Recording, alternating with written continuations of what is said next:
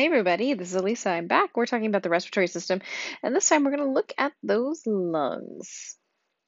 Here they are. Here's the large scale gross anatomy of the lungs. We talked a little bit about the trachea, bringing the air in and out. It bifurcates into the bronchi, right? Towards the left and right side.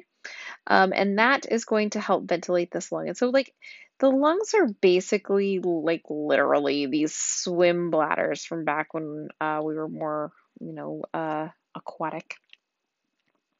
And these swim bladders, like in fish, uh, they evolved a long time ago. And so, like, their whole goal is to just take in air, right? And that allows fish to kind of float and just remain more at the surface level of the water.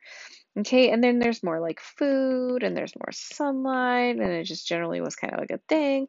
And so one of the things is like because it was like the first real structure that allowed air, right, to be like inside of the body, it also allowed um, some elements of being able to pick up oxygen and then gas exchange through some of the peripheral tissues that were surrounding the outside of these swim bladders, right? And so over time, they became lungs by doing this. Like basically, we just needed a lot more square footage, right? We needed like, I mean, it's seriously something huge, like a football field or like half of a soccer field. If you were to take all the alveoli and all of the tissue of the lungs and just lay it out, right?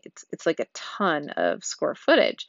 And so because we were able to kind of like twist it in on itself using this like tiny little alveoli, which we'll look at in a minute, structure, we were able to have enough um, gas exchange between these little capillaries that were around the swim bladder, and then, of course, the lungs itself to sustain being on basically land. Okay, so that's the fast and dirty of how lungs got there. They still develop the same way, honestly. In utero, right? Evo Devo, right? Ontogeny recapitulates phylogeny and all that good stuff. So let's take a look at the lung structure. Generally, they are not super symmetrical. Okay, like here is one side of the lung. The right side of the lung is going to be like 3, right? So the right side has 3, and then like the left side has like one really big lobe and then like one small lobe. So it's like the left side has 2, and it also has this cardiac notch, or some people say impression. I think it's like a notch because it looks like a notch, right? So there's that. There's the superior lobe. There is the inferior lobe on both halves. So superior lobe and then inferior. And then just like, here on the right side, since we got through, we also got the middle lobe as well. So that's what that is. We refer to these lines. Here, let me get rid of the writing real quick. We refer to these like lines that like divide out the lungs as the fissures, right? And so since the one on the bottom for the inferior lobe, right? We call this is the oblique fissure, and then that's the only fissure that the lefty has. But then the righty also has one we call the horizontal fissure because it's a little bit more upright, a little bit more horizontal, back, like true. So that's the naming of that. Okay, so it's the apex, right? Like think of the letter A, right? So like the apex, and the base is like the bottom of the lung. And so, right, okay, let's keep going.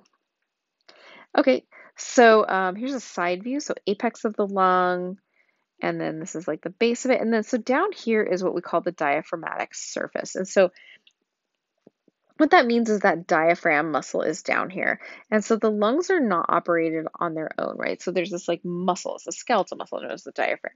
And like based on its ability to expand and contract, or relax, I should say, and contract, it pushes on the lungs and either pushes air out or allows it to kind of come back in when it is able to contract, and like it allows it to kind of have a little more space in the pleural cavities, I guess. Let's see here. What do we got? Lobular bronchi, right? So this on either lobe. So there's a very large ones, right? Pulmonary ligaments as well, right? Connective tissue. Good.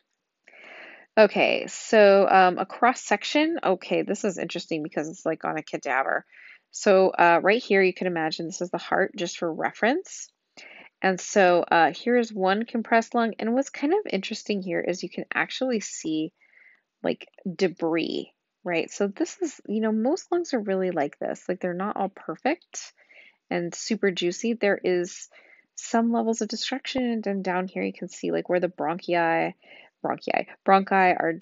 dividing out, as well as like vascularization into the lungs, these darkened ones as well. Oh, that's just a big, that's aorta. So hopefully you just, that's not really part of what we're looking at.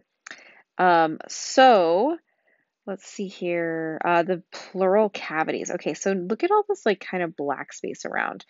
This is plural because it's more than one, it's two. And so when we talk about the pleural cavity, it's going to be that surrounds the lungs because again, there's two of them. Right, that's the good stuff. It's neat that there was a little patho on there for you. Okay, so we talked about the base of the lung, which is like the bottom part, and we talked about the apex of the lung, which is like the top part. And the costal surface is actually going to be the side that pushes against the rib cage, right? So it's um the closest to the rib cages. The mediastinal surface is facing towards the heart, right? So if this is the heart right here, so this is it. The hilum or the hilum, either way, is a slit through which the lung receives the main bronchus. So it's like that insertion point itself, right? It's usually right about medium. Blood vessels also are going to follow it, the lymphatics vessels as well as the nerves. So the lungs are really packed in there and they're crowded by a lot of the organs around them. So remember that pleural cavity with the serosa is super, super important.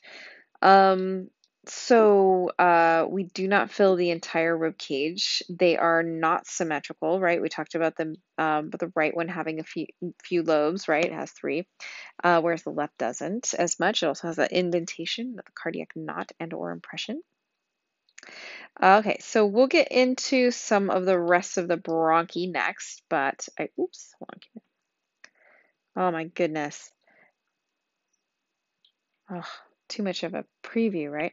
Okay, well, in the meantime, that is the lungs, and I hope that was helpful, and I hope you're having a wonderful day. Bye-bye.